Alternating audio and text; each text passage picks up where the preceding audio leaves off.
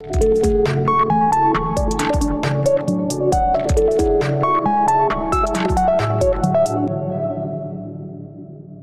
this video, we can learn about Quick Access Toolbar, which another very useful features in Excel.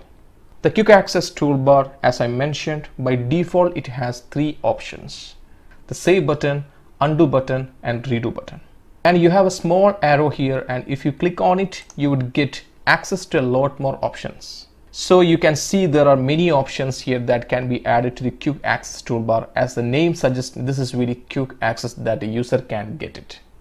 And these options are always available, and you can click on it and it would do whatever that you can.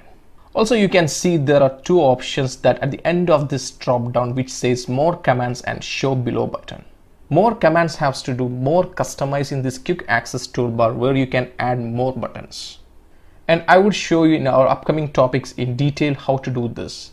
But this is the options I'm going to talk about, which is Show Below the button. That means if you click on it, this Quick Access Toolbar get displayed below the ribbon. So I'm just going to click on this. See, the Quick Access Toolbar moved from top to here, right? That means below the ribbons. But there is no specific reason I would want to do this. Because first of all, this would record a lot more area in my worksheet. And I would see one row less as I compare to when this was at the top, for example. And when I select this and click on this option, Show Above the Ribbon, I have one more row visible, that is 21, right? Till 21.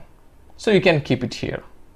But if you want to put it down below the ribbon, if you think that makes easier for you to access options, then you can use that option as well. Okay, hope you clear this topic, and let's move to next lesson.